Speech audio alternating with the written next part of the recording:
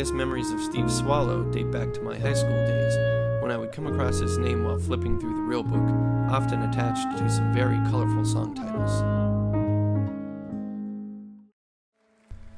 The first time I actually heard Steve Swallow play the bass was when I discovered the now legendary 1961 trio recordings with Jimmy Giuffre on clarinet, Steve on bass, and Paul Bley on piano. This spacious and chamber-like approach to improvised music had a profound effect on me.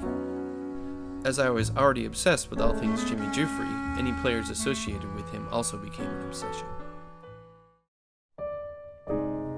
I first heard the music of Art Lande while I was a student at the Eastman School of Music, and it was about 4 years later when I actually got to meet him and play music with him for the first time. It was an exciting and impactful experience for me because it was the first time that I had a chance to play with someone who I truly considered to be a master improviser and pianist. The first time I got to play with Steve was while touring with Ohad Talmore's Sextet. Playing with Steve was a dream come true, and he also didn't mind answering my endless questions about all things Jimmy Giuffre.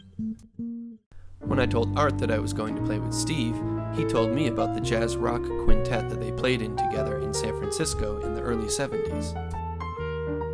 Having always wanted to make a record with elder master musicians, the knowledge of Art and Steve's previous relationship coupled with the similar chemistry I felt with them both gave me the idea for this project.